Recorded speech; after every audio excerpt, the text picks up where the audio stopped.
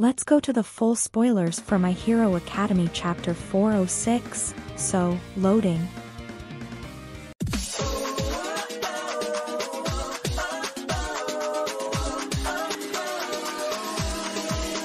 Hello everyone, welcome to the channel, and before we dive into the content of this video, make sure to hit the like button, subscribe to the channel, and ring the bell, that way you won't miss out whenever there are new videos.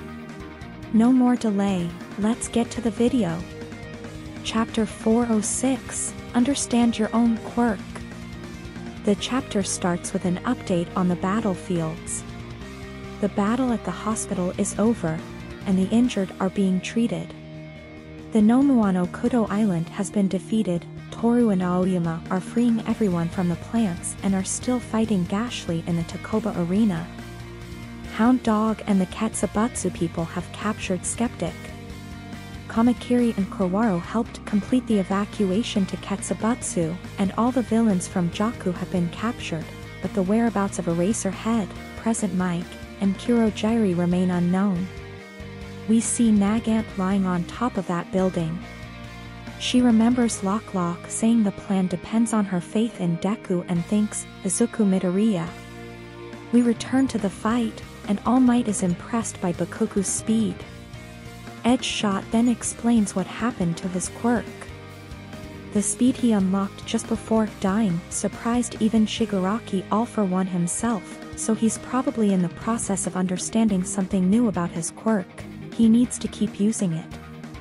All For One falls inside a building and gets upset but says he'll have to kill Bakugo later.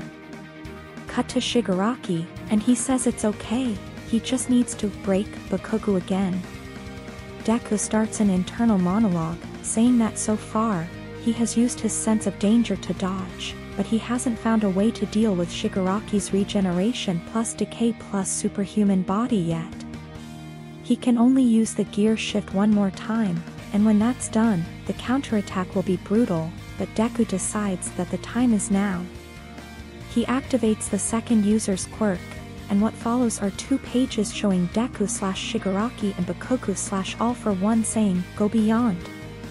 But All For One starts moving towards Shigaraki, which annoys Bakugo.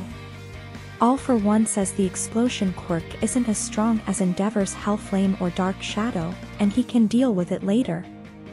He can't let a random guy like Bakugo accelerate his regression further.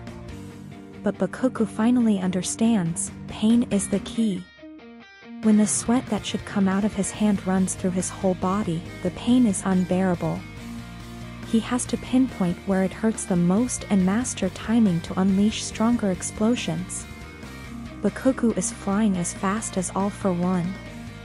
He's hitting the ground multiple times and feeling pain, but at the same time, he's laughing and impressed with his own speed. He remembers when he wondered if he could still catch up to Izuku, but now he feels like he can even surpass him. Cut to the evacuated civilians, and Mitsuki tells Masaru to look at the screen.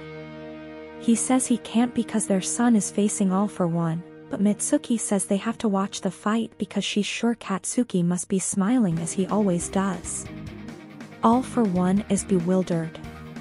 Why is this random guy getting him more worked up than All Might? And that's when it clicks. It's because he looks like the second user of One For All. If you're looking for Yoichi, Lord Demon, he's already gone. You killed him, says the second user in a flashback. And that's why he's so angry. If the second user hadn't reached out to Yoichi, none of this would have happened.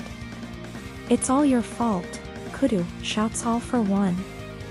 Are you going senile? I'm the one and only Kaken Bakugo. End of the chapter. These were the spoilers for chapter 406.